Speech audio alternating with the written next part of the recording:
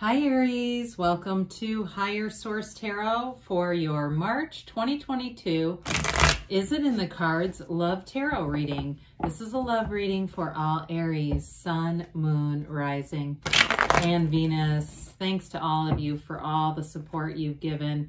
I send you love and positive energy and hope you are finding love in your life. If you are new here, welcome to you. I post new readings every Friday, then again on Monday. So if a reading doesn't resonate, come back in a couple of days and watch a new reading. Don't ever try to make it work. Fridays are always a general reading. Mondays are a different style every week. So of course today will be a love reading, but next week it'll be something entirely different. So if you like tarot and you like the channel, I'd love to invite you to subscribe to Higher Source Tarot. Okay, what advice do you have for Aries, Sun, Moon, Rising, and Venus about love? What does Aries need to know about love, please? Messages for Aries about love. Okay, let's just, let me just do that one more time. I feel like the cards were kind of struggling a bit. Okay. All right, so we will start here by drawing 3 cards to represent your energy, 3 cards for the person you're attracting, 3 cards on the advice. You've got the 4 of Wands, the Magician, the 10 of Wands. They have the 8 of Pentacles, the 5 of Wands, and Justice. You've got the 2 of Cups, the King of Swords, and the Knight of Swords. Well, I'll tell you what, if there's a challenge in a relationship, you're going to do what you can to make it work. It's worth it with the 2 of Cups being here. You know, that's a true love card, okay? And it really is a card when it comes out in the tarot, especially when there is a challenge in a relationship, because you both have it. That says it's worth investing in, that there is real love there. So you have a marriage card here. You've obviously got a soulmate card. You do have something, though, with Justice and the Magician going on. The Magician, of course, is law of attraction energy, so I like it. And even Justice, too. But with this air energy over here, I feel like there's going to be a very direct conversation, okay? And some of you, if it's new love, you may just be very clear about what you want. So you've got Libra here. We have all the elements represented. This is your energy. I mean, I feel like you're going to invest in something, or if you've already invested in it, you know, it really is a matter of perspective, not looking at it and going, love is so hard, relationships are so hard. It's really about, it's worth the investment, okay? You're worth the investment. With the 4 of Wands, it is a card of great synchronicity too. It's a couple celebrating a union. It's a card of unity and love and feeling alive and enlivened by love. And it's also too one of those signifiers that when you're in love, problems around you shrink. When you really are in true love, you don't worry about, you know, you don't sweat the small stuff. It just seems to be, you know, just part of life when you really have found something. You definitely have a match here. With the Magician, though, if, again, those of you that are new, this is a wonderful card to have because it's just telling you that all you have to do is align your energy. There's billions of people in the world. Who you want has already been created. It's not like they have to be born or something. So be very clear with your intentions, because the Magician brings in great magnetism. It's going to bring in this point of powerful attraction that what your heart desires shows up. The red and the cloak of the Magician and then the white underneath indicates that search, that continued search for understanding. And I feel like in a relationship, that's going to be really powerful. Understanding the other person, their, you know, what they bring to the relationship, what value it brings to the relationship, and allowing each other to grow and flourish, just like the garden that you see here and here. You have it all over. Now that 10 of Wands, 10s are about a new cycle. And so with this, it really is releasing all that resistance, because the 10 of Wands can be rather burdensome. Now, for some of you, I do get that it's too much effort in terms of other areas of your life. Like you've been too busy, you've had too much with work. And it's really about giving the time and the energy to a relationship. And I like Justice there because that's going to help with bringing in the balance. There's something about this that feels rather out, like there was an imbalance somewhere. And that may be part of it too, that you have not had time to get out. You have not had time you know, to do what you need to do to cultivate a relationship. But with the Magician, that allows you to have do or be anything. Meditate, quiet your mind, set your intentions like we talked about, and see yourself in the relationship through first person, as if you're experiencing, not like a movie, but as if you're actually in the experience. Bring in all those tones of reality. And that's how it creates, because the subconscious believes what it feels. It believes it's a fact.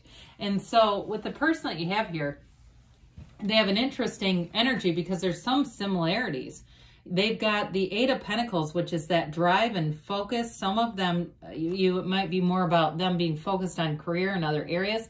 But I do feel like it has to do with the commitment in a relationship, wanting to commit, somebody who can commit to, though. Also somebody who's going to be available. You know, if they've had, like I said, if they were in the past unavailable, I do feel like there's going to be a shift for them with the Justice card. The Eight of Pentacles is too a card of vibration, rhythm, evolution. It's an inner peace, and really it's an underlying unity.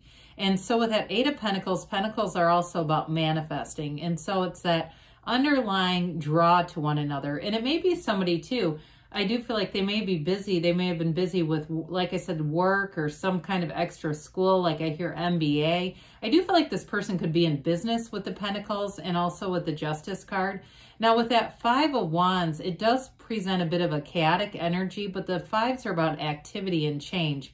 So for some, it's the conflict that's been in a relationship, and it's really time to get back into alignment, because that's the biggest challenge we encounter.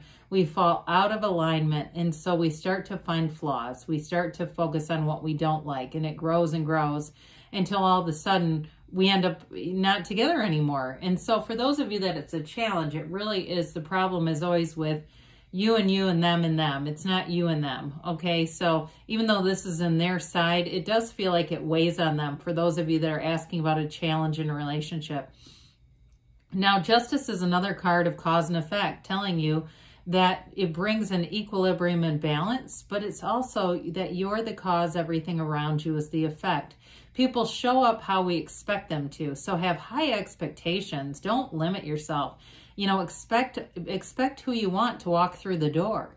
They're available to you. So with the Justice card, it may also be an indication, since it is in their energy, that this is a person of high integrity, morals, and trustworthy. It's also somebody who has loyalty, and a loyalty that doesn't expire. And I feel it really strongly with that Eight of Pentacles. It's somebody who can make a commitment. And again, that might have been a little bit of a barrier, like they were already committed to other things, and that's just their, you know, it's their moral code that they can't, like, it's like they can't leave what they've started, right? They finish things and then they go on to the next. And so I do feel like overall, though, that brings balance into a relationship. So we do have true love with the Two of Cups. The Two of Cups is one of the best energies to have in a love relationship. So is it in the cards? Yes. But again, there's something with these Knight and King of Swords.